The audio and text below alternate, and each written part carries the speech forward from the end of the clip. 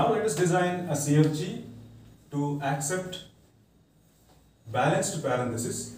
Now before we proceed into designing part, we'll have to go through parenthesis.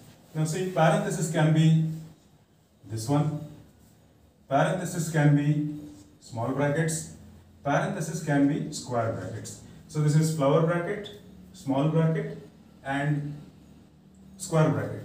Now what do you mean by balanced parenthesis? That we have to understand first.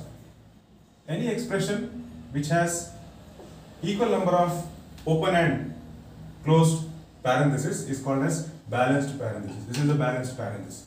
Now which is not balanced parenthesis, that is if we have parenthesis something like this is not balanced parenthesis, and also this is also not balanced parenthesis. So I hope you got an idea regarding what balanced parenthesis is. Now let us design CFG to accept the same. Now, so this is all about balanced parenthesis for which we are going to design CFG. Now, let us identify the language set. What are the possible parentheses that can be produced or accepted by the CFG that we are going to design? It can be this, it can be this, it can be this, it can also be this one, and so on. Okay, so now let us design the CFG for this. Let us start with the start state, yes. Now what it says is, the solution is similar to the previous solution that we have discussed. There we said like for every A there is a B. Now here we can say for every open bracket of particular kind, there should be a closing bracket of that particular kind. So how we can start? Let us start with the flower bracket first. It is this, then it can be this, then it can be this. Now this recursion has to be stopped. So in order to stop this recursion, let us use epsilon.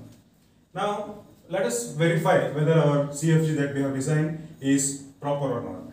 Let us take this particular string into consideration and let us cross verify. So S derives, since it starts from flower bracket, okay, flower bracket, now we have to use the rule number or production number 1. That is flower bracket, yes, flower bracket. Now next we have open brackets there, so we have to use rule number 2.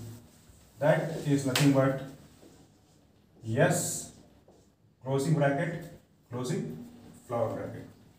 And since it has square brackets, we have to use rule number 3. That is open square bracket, close square bracket, then closed small bracket, then closed flower bracket. Now we got our string. Now this recursion has to be stopped. For that we will be using epsilon. So when I use or when I replace S with epsilon, I get my string. So the simplest solution. I hope you understood, and I also hope that you are getting more confidence with respect to solution, that is design of CFG. Thank you.